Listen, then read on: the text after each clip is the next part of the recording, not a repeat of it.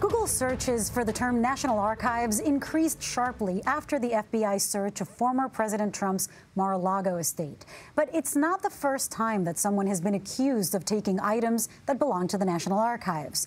Here's CBS's Scott MacFarlane.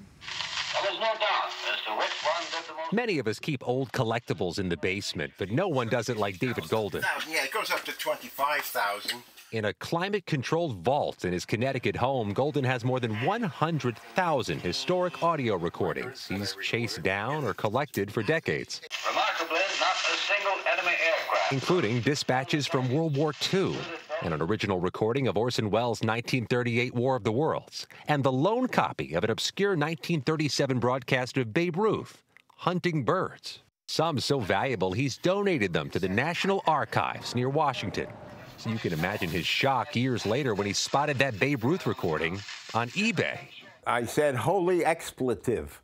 That can't be. An Archives employee lifted the recording and tried to sell it. The Justice Department found Leslie Woffen also stole a series of other artifacts. In 2018, historian Antonin DeHaze pleaded guilty to stealing from the archives, too, snatching historic pieces that included a fallen Tuskegee airman's dog tags during a visit to the archives.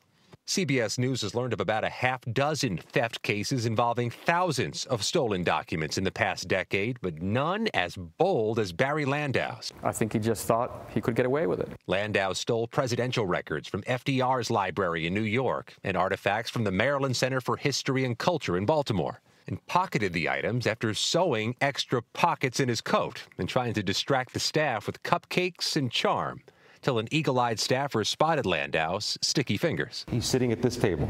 Somebody spots him from above. Yes. Up there. Yes. Landau, DeHaze, and Woffen all pleaded guilty and served prison time. As for Dave Golden, his archives donations are returned, and the home library is still growing. The archives has tight security and cameras and internal inspectors who track down stolen items and check for those secondhand sales, because there are people who try to find a price for America's priceless treasures. Scott MacFarlane, CBS News, Washington.